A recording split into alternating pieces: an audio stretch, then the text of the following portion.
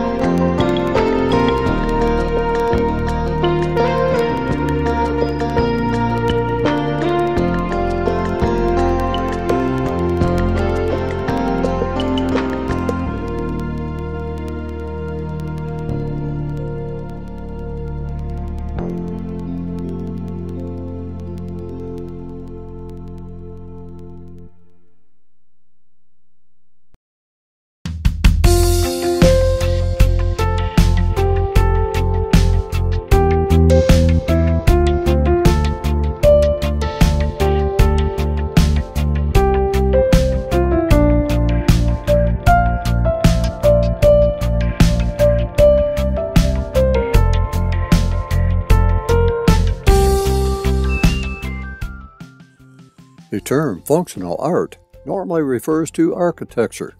However, the term functional art can also be applied to other things as well, like firearms.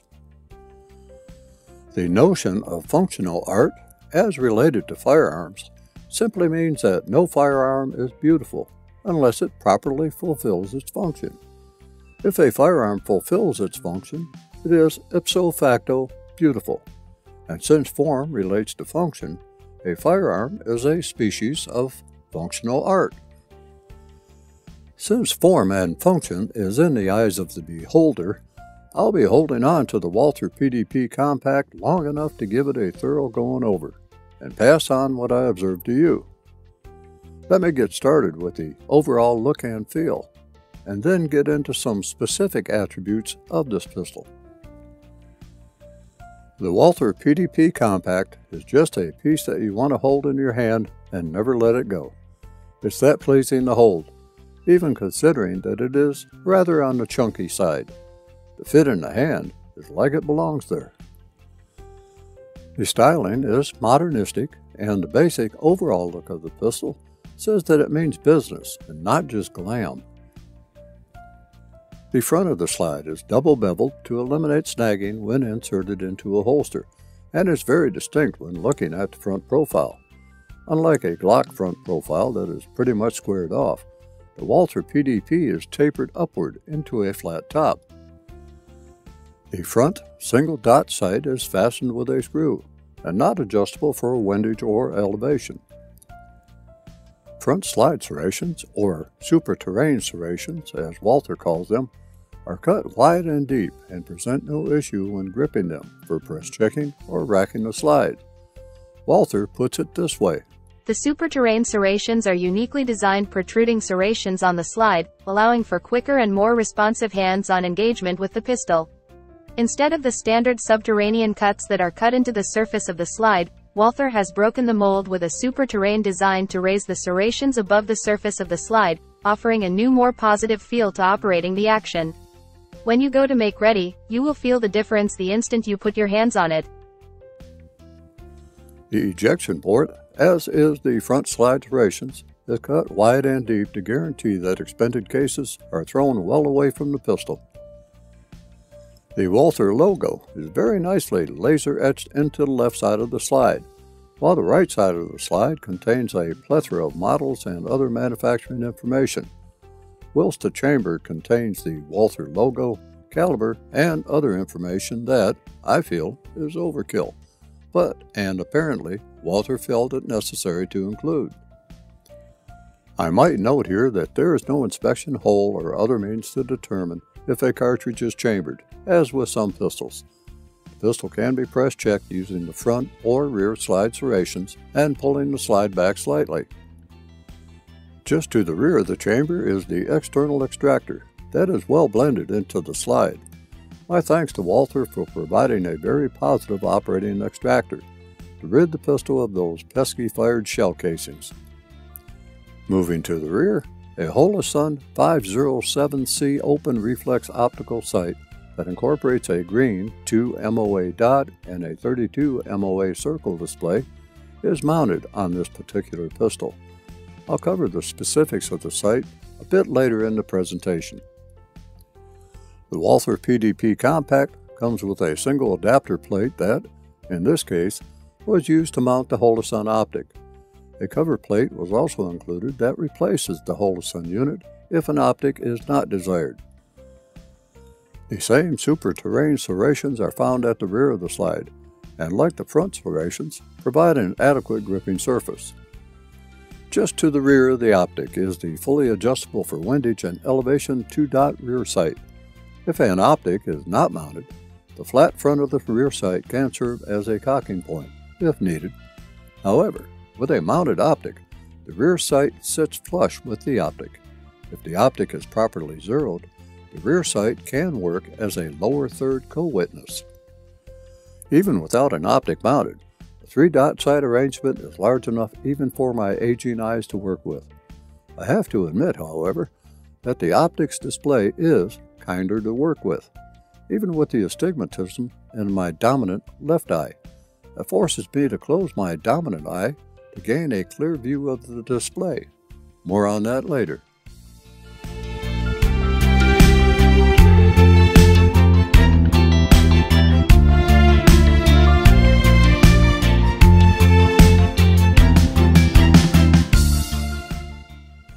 Internal to the slide is, of course, components like the striker spring, striker guide, striker return spring, striker assembly, and, who would have thunk it, a recoil spring, guide rod, and barrel. Setting others aside, the recoil spring and guide rod are captivated and include a flat-wound recoil spring and polymer guide rod. The guide rod incorporates a collar that, when removed, allows the separation of the guide rod and recoil spring for maintenance. The barrel is of the 4-inch kind, with the John Moses Browning tilt barrel locking. The tilt barrel locking surface on the barrel, when it is straight, prevents the breech block from separating from the slide and moving to the rear. Under recoil, the chamber end of the barrel tilts down during operation, to allow the barrel and slide to separate. Nothing new to see here. It's now time to get started on the frame.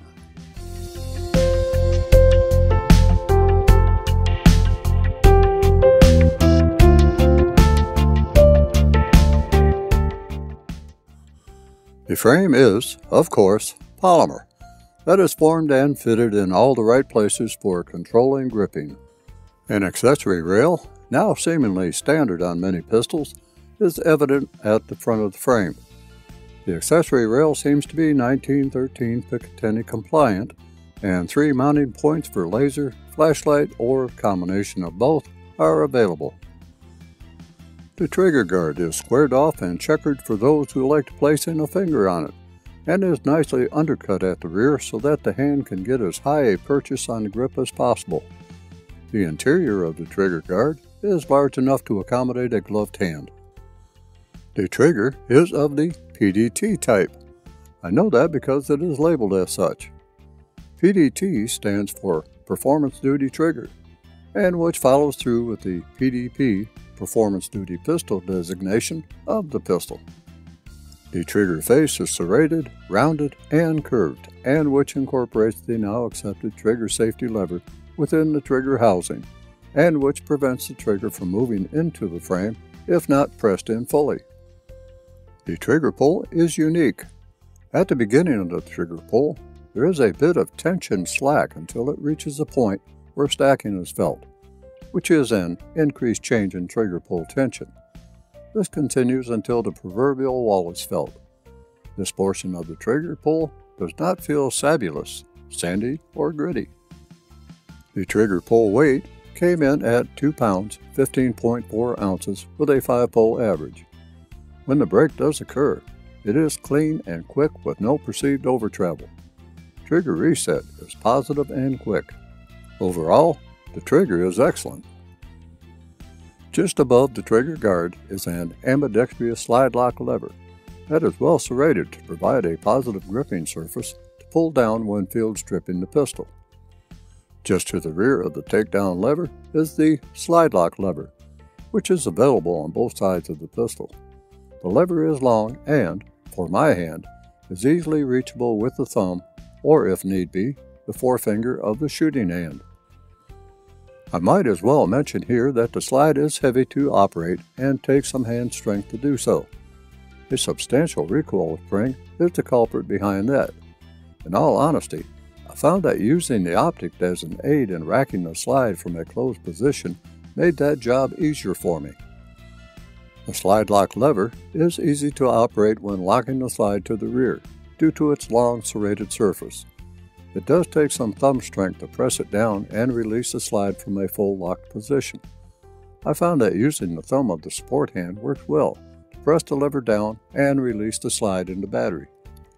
I like to use the slingshot method and, as mentioned, use the Optic and rear slide serrations to get as full a grip as possible to release the slide unless I feel that I must use the slide lock for a quick reload. Let me get to the grip frame, or shall I say, I'll let Walther provide a brief description of the grip first. Developed by Walther to provide a premium, yet functional grip, the Performance Duty texture provides an aggressive surface to maintain proper grip performance. With its tetrahedron design, it is non-abrasive so there will be no irritation to the skin or clothing of the user. Walther has pushed the boundaries of testing in some of the harshest conditions to ensure this pattern is ready when you are. Whether it's torrential rainfall, extreme heat and humidity, icy cold temperatures, or thick mud, the Performance Duty texture of the PDP will help you be ready when it's imperative you have the perfect grip. The reality is that the grip texture is pretty darn good. The texture, while feeling somewhat aggressive, is really not that aggressive, yet once gripped is not obtrusive to the hand, and provides an excellent gripping surface at the front, side, and rear of the handle. The grip angle feels natural in the hand, while the arched adapter can be swapped with one that better suits the hand. The PDP Compact comes with 2 additional grip adapters, one thinner than what was installed, and one thicker with a small beaver tail, but I did not bother with them, as the installed grip adapter felt very good in the hand and the arch was against the palm of my hand, right where I like it. A single roll pin makes flopping out the grip adapter easy when using a 5/32 inch pin punch, which is not provided. At the top of the grip area is a nice beaver tail that keeps the hand close to the slide but not close enough to cause slide bite. The beaver tail fits nicely into the fleshy web of my hand while covering it completely. I really like this beaver tail, but maybe not as much as beavers like theirs. The length of the grip frame is comparable to a Glock G19 grip length. The bottom of the grip frame is flared at the front to provide a nice place to rest the pinky finger. I like this feature, as it would provide a guide for my fingers to hook when pulling the pistol from a holster, and I like a positive gripping surface when doing so. The bottom of the grip is extended at the rear, and which blends in nicely with the magazine base. The grip, while not incorporating finger grooves, does have mild swells on the sides that seem to act as a guide of sorts for the fingers to rest. At first, I did not realize that they were even present, but as I moved my fingers around the grip, they became mildly evident. Alright, 2 more things left on the talking points: magazines and the magazine catch and release apparatus. 2 steel staggered 15-round magazines are included with the PDP Compact. Both magazines have witness holes for round counting and wide and flared flat polymer base plates. The magazine followers are red polymer and incorporate an anti-dive feature. The magazines are clearly stamped, made in Italy, and also CAL 9mm, for those who aren't sure what to stoke into the PDP Compact. Each magazine can be disassembled for maintenance. The magazine catch and release button, as I call it, is conveniently located on the left side of the frame. It can be mounted for left-handed users on the right side. The button is prominent, meaning large, but well integrated into the frame sculpturing, and should not present an issue with being accidentally pushed in when firing the pistol. Well, that covers quite a bit of the outside. Let's look at the inside. But wait, that means that I must disassemble the pistol to do so. So, let me show you how I am going to do that.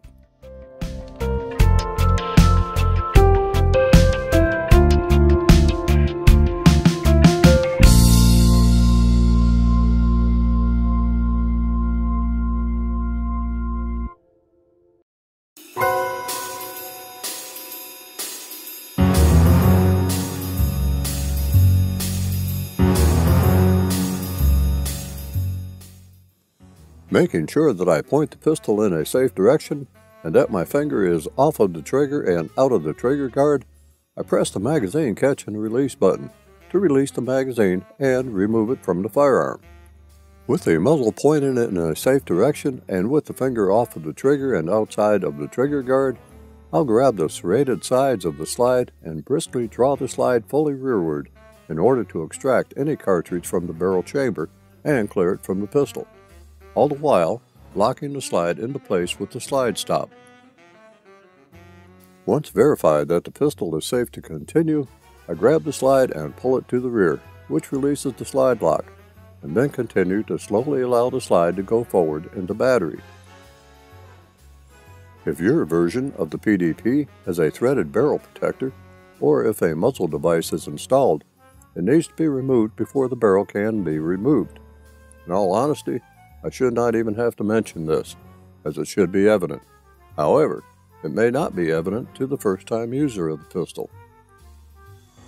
While pointing the pistol in a safe direction, I need to squeeze the trigger fully to the rear.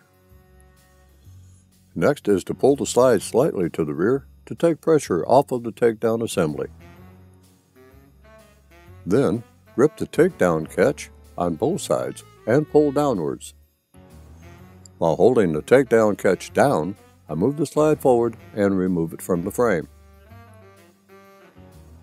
Turning the slide upside down, I get to remove the recoil spring assembly from below the barrel while compressing the spring, which does not take a lot of effort. The flat wound recoil spring and polymer guide rod are captivated and will not fly apart. Next comes removing the barrel from the slide. While I could take you further, there is no need to, as this is as far as I need to go for general cleaning, inspection, and lubrication. If you do want to go further than I am willing to take you, for example, removing and installing the striker assembly, extractor, or servicing the magazines, please refer to the operation and instruction manual, as it is, for the most part, well detailed regarding these maintenance actions.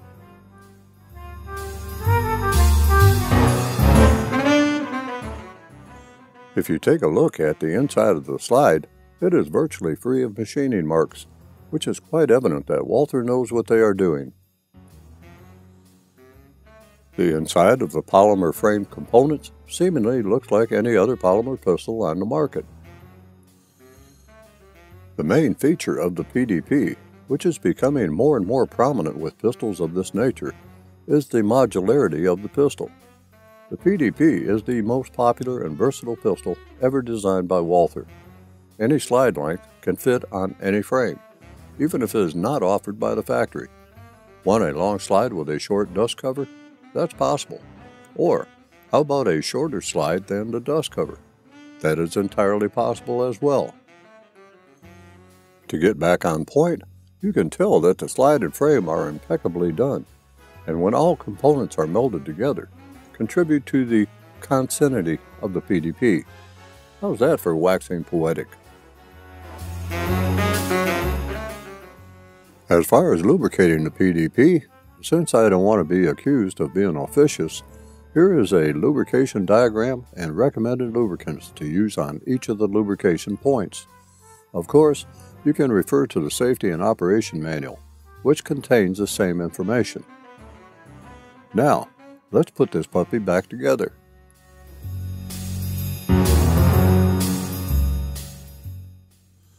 Install the barrel into the slide and ensure that it is locked into place.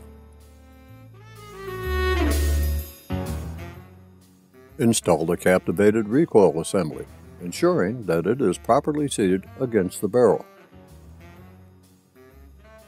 Don't bother with the end cap if your version has a threaded barrel for now.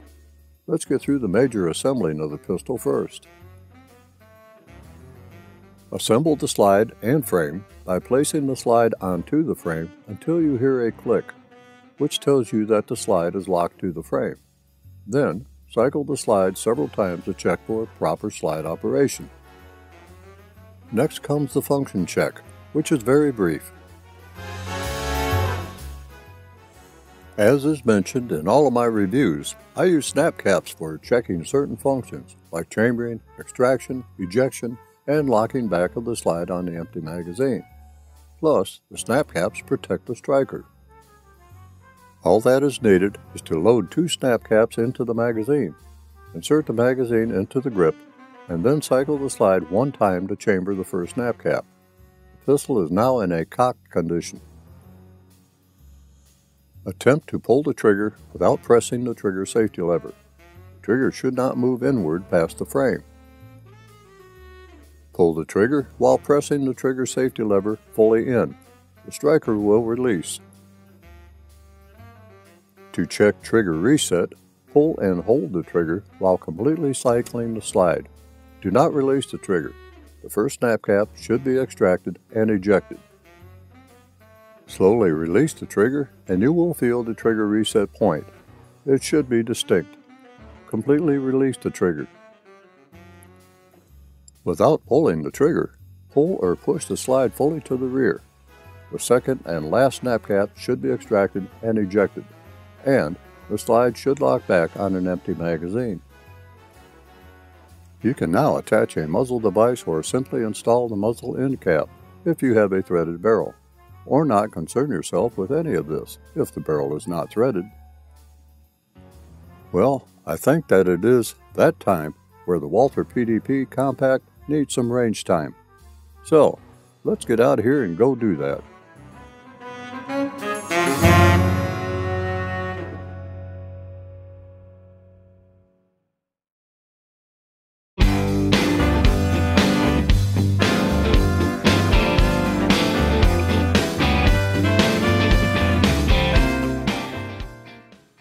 I have been looking forward to this range session with the Walther PDP Compact 4-inch ever since it came into my hands. I have really been interested in checking out the electronic optics, and this has the Holosun HE507C with green display mounted. I get to indulge my curiosity. Today's fodder is Magtech 115 grain FNJ and Remington 124 grain FNJ, and for defensive ammunition testing, my favorite Sig Sauer 147 grain jacketed hollow point. The Optic had already been zeroed for other eyes, and I had no idea if it was going to work for my eyes, knowing full well that I might have to make adjustments, not to the sight, but exercising my knowledge of Kentucky sighting. What was going to be interesting is that with the astigmatism in my dominant left eye causing a ghosting of the display, what impact that was going to have on hitting what I am aiming at. I have been trained to keep both eyes open when sighting a handgun, and I wanted to keep doing that. I was not sure if I was going to need closing my left eye and sighting only with my right astigmatism-free eye. Working with this optic was going to allow me to decide if I should need one or not need one for defensive purposes, or if I am better off with standard sights when the fertilizer impacts the ventilator. As I move along with today's At the Range session, I'll make notes for you to read.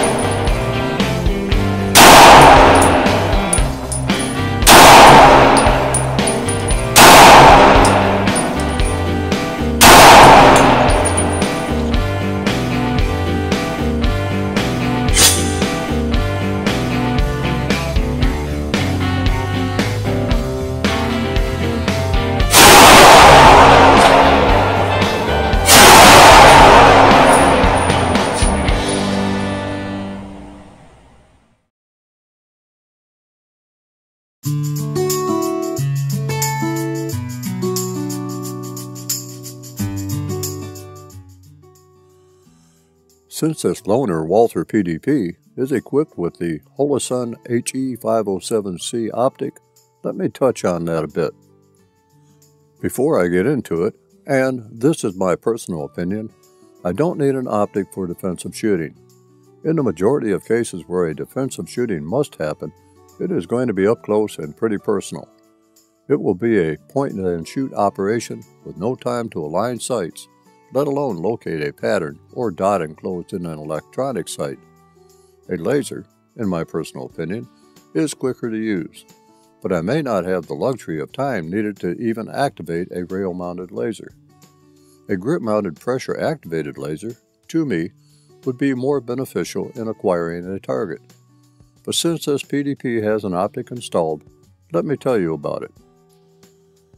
The Holosun 507C, where the C stands for competition, is a pistol optic featuring a large 1.1 inch by 0.87 inch objective lens for enhanced shooting performance and Holosun's competition reticle system, or CRS.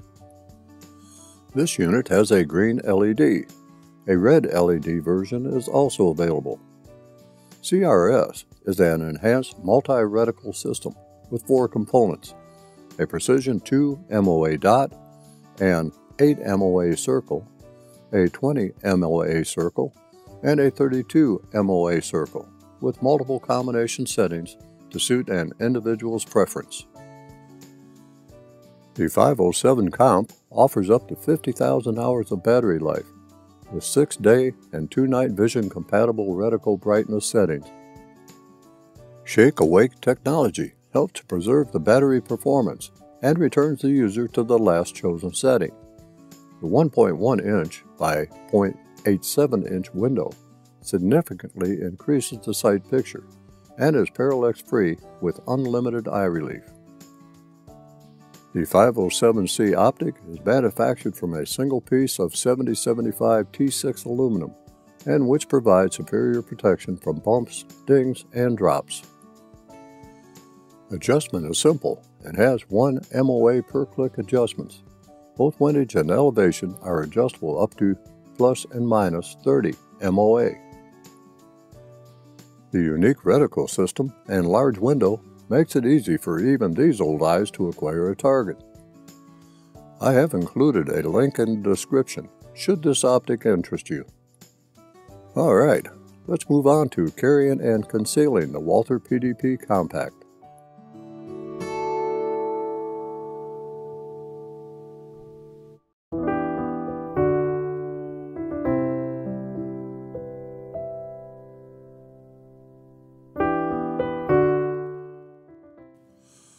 The Walther PDP Compact with its 4-inch barrel would be an excellent carry piece, concealed or not. It is a bit on the chunky side, and that alone might dictate if the pistol is to be concealed. Currently, I do not have a holster for this pistol, since it is on loan, but if one should fall permanently into my hands, an IWB holster would be in order. In a brief search for holsters for the PDP series of pistols, came across a host of holsters on the Jungle website that would suit my need for IWB strong side, cross draw, or shoulder carry. Most holsters found there are optic cut, and I leave this up to you to research and then decide what holster will fit your carry needs.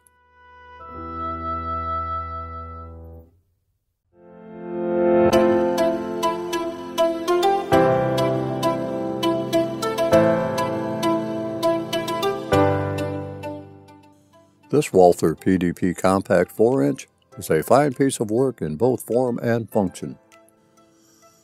Packaged in a lockable polymer case with 2 grip adapters, spare 15-round magazine and loading tool, support documentation for both the pistol and optic, a top plate for replacing the optic if one chooses to do so, and a multi-tool for adjusting elevation and windage, and for attaching and detaching T10 Torx screws get you going right out of the gate.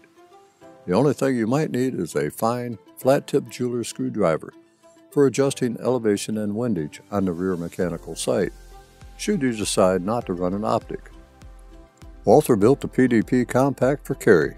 All PDP models come red dot ready, for those shooters looking to make the switch to a red dot sight system. However, if you don't want to run a red dot, the PDP comes with a cover plate to maintain that factory look and feel. If you don't want to make that jump to a red dot system just yet, the standard iron sights that come installed on the PDP offer windage and elevation adjustments right out of the box. The trigger, although basic looking with its serrated, rounded, and internal safety lever, feels great. The frame ergonomics are just right for my hands. The grip fills my entire hand very well, and the texturing provides a positive grip with a grip angle that points as naturally as a wide-body 1911. With a slide width of 1.34 inches, the same as that of the Glock G19 Gen 5, but with more styling and lack of looking, well, Glockish.